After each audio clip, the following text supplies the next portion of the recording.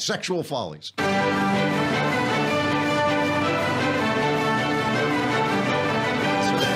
All right.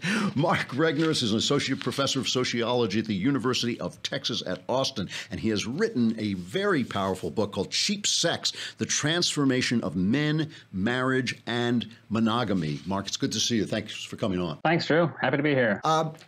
Let's start with what makes sex cheap. What does that mean? What does that phrase mean? Well, cheap sex means that it's easier for men to access sex of some sort than ever before in human history. So when you think about not just coupled sex, but sexual experiences, as we were just talking about, pornography and things that they can access by themselves of a higher quality, of course, than your grandfather's Playboy calendar in the garage. Right. So right. It's about ease of sexual access or access to desirable sexual experiences. That's what cheap sex is. Okay, and that's been increasing certainly since I was a kid when the sexual revolution began, and it's gotten to very extensive at this point. Right. It really launches in some ways with the advent of the pill, right? Because that's the thing that sinks the cost of sex. So I always call it a grand bargain. She gets control of fertility. In exchange, he got control of the pace at which the relationship became sexual. Such that today, as I said in the Wall Street Journal, the modal time at which a relationship becomes sexual is now before it even starts, right? So it's not after a few dates, after a couple months of courting. It's like before we even begin.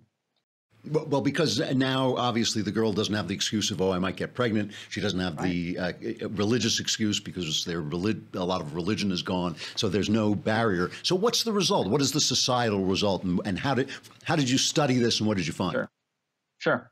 Well, I'll get to the how did I study it in a second. But one of the results is the road to stable, committed relationships, including but not only marriage, is a lot longer, right? And a lot more sort of boulder strewn, especially for women who would prefer a higher price for sex, right? I mean, they actually enjoy sex more when it's in a committed relationship than when it's not. Of course, yeah. Which isn't that shocking. But I mean, as these things evolve, right, I think, we shouldn't expect marriage rates to curve back around and increase.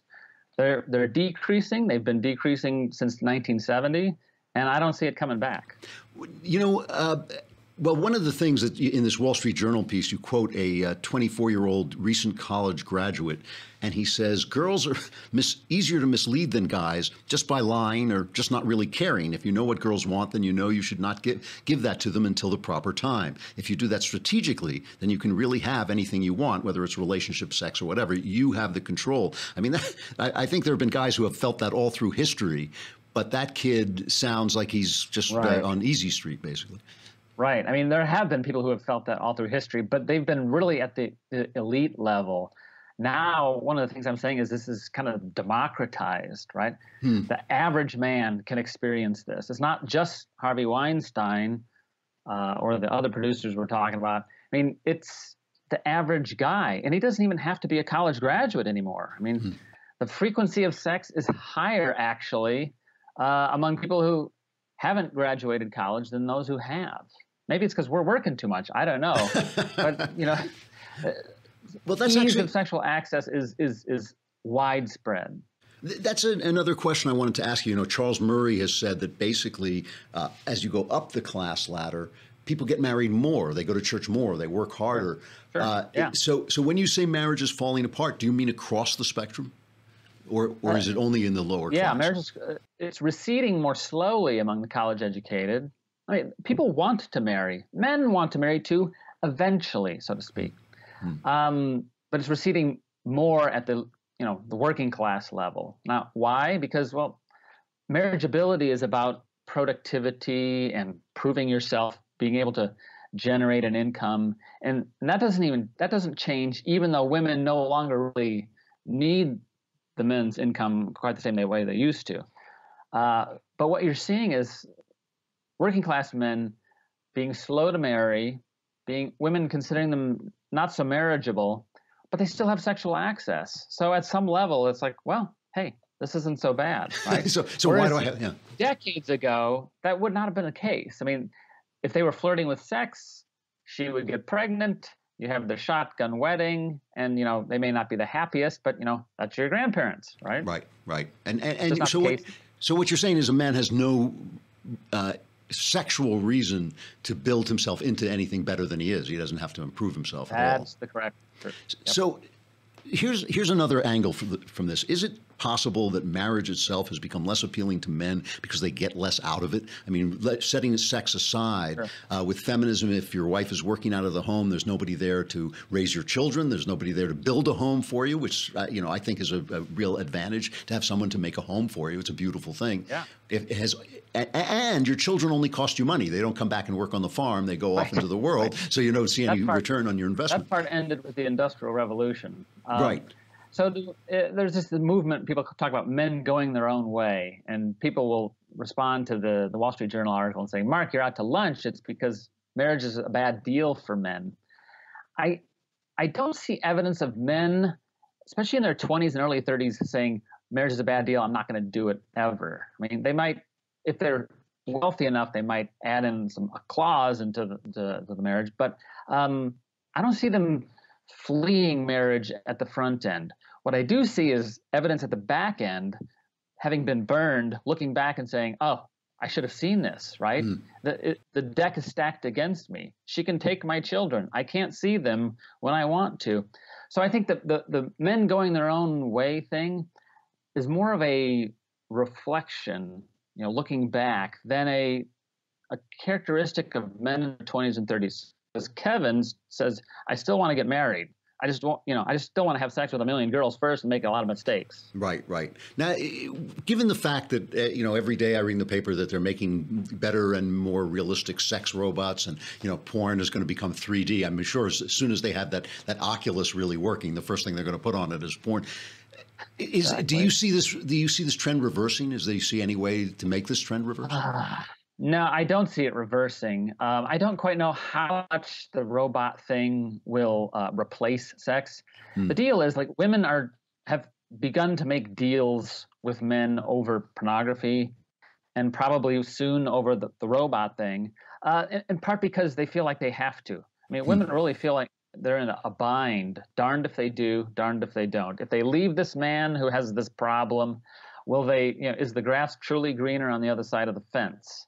And I think they're finding themselves puzzled about whether they can truly get away from sort of a pornified society. But as you say, you're right. I mean, as soon as we create new technology, that's the first thing men seem to do with it, right? Of course. So will it replace marriage? I mean, at some level, no. Marriage is robust. It's not going to die. I think it's going to recede, though. And it's going to be characteristic of more religious communities, more conservative men. I mean, and men who, together with their wives, sort of work through the temptations that are ever present. I have to ask you this before I let you go, because I'm really always interested about the way these studies are done. And you've come under heavy fire from the left. I mean, you've come under some of the worst fire I've ever seen, actually, from the left, for a study you did saying that the children raised by gay couples are more likely to commit suicide or something. I believe that was the study. It's a little bit more subtle than that, but that was the study you're thinking. Worse outcomes, let's say. Do you feel confident that you are getting a broad enough spectrum of people? I mean, that's what they always accuse you of, right? You haven't gotten a broad spectrum. You haven't got that. Do you feel confident that you're getting a broad enough spectrum to really have a picture of society? I do. Far more confident in this, because this is a large study, 15,000 plus people in the survey, 100 interviews, whereas the study that you had mentioned before, I mean, it was the first randomly collected data set of its kind, and we had 248 cases on a survey of young adults who had a mother or a father who had been in a same-sex relationship at some point, right? Not necessarily raised by a gay couple, but you had a father or mother who had been in a relationship. So this one is, those were like searching for needles in a haystack, right? This is a general population survey. This is average men and women we're talking about. I'm very confident in it. And so do people, you expect to be attacked again? I mean, that's what I'm kind of getting at. Do you just doing this kind of research, does that open you up to attack? Happened already. The funny thing is, it comes from both sides. Men think I'm accusing them of, being blokes and just sort of all they're interested in is sex. Women think I'm misogynistic to suggest that somehow they have to sort of trade sex for resources with men. I mean, I just think this is how men and women relate to each other. And so it's coming from both angles. It's coming from scholars, although smart scholars will recognize, and have already done so, that there's some truth into this. Yeah, yeah. Mark Regnerus, the book is called Cheap Sex, The Transformation of Men, Marriage, and Monogamy. Thanks very much for coming on. I appreciate it. It's an interesting conversation. Appreciate it. All right, we are out of time, I think, but the mailbag is tomorrow. And all your, I mean, come on, look in the mirror, look at your life. I think I'll say no more. My name is Andrew Klavan. This is The Andrew Klavan Show. We will see you again tomorrow.